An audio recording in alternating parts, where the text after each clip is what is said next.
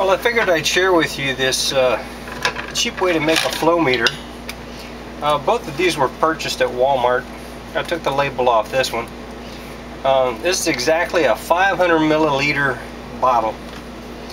I think this was Lipton tea with lemon flavor, and I had to buy a 6-pack, I think, to get this bottle.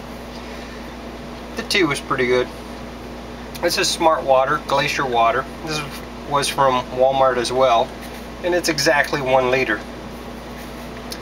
So what I did was I got this, this tubing is actually a fill line for a toilet. I also bought a 1/4 inch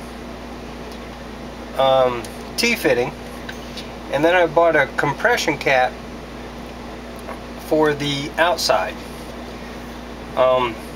I was able to compress this vertical tube, but through installing this, I had to glue that inside.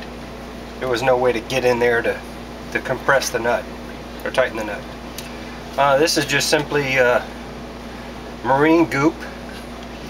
So I just coated that a bunch, threw that down in there, stuck that through, and then sealed the outside. With this, I took a cheap soldering iron, a cheap $5 soldering iron, nothing special, and I melted a hole here. What you also have to do is put a series of smaller holes all the way around here. The reason I did that is I wanted a very tight fit here, so the water has to have a way to flow into the bottle. So what you simply do is you fill that with water to this line. The 500 milliliters was actually to the neck, so I just transferred that line to the outside of this. You simply just install a cap, turn your generator on, and measure the flow with a stopwatch. This outside diameter is a perfect fit for inside diameter 3/8. It's actually a little snug. I just use clear tubing for the flow meter when I'm doing comparative testing. So that's it. Very simple.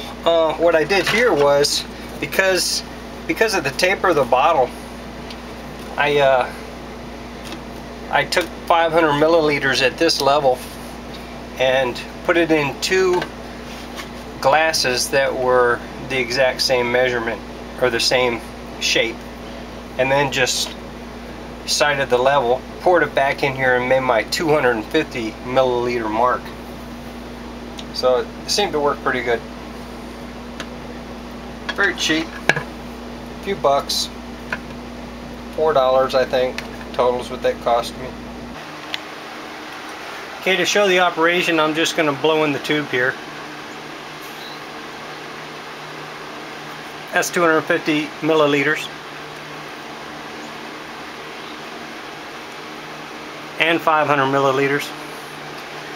To reset it, you just vent the end of the tube. And use a stopwatch and calculate your liters per minute.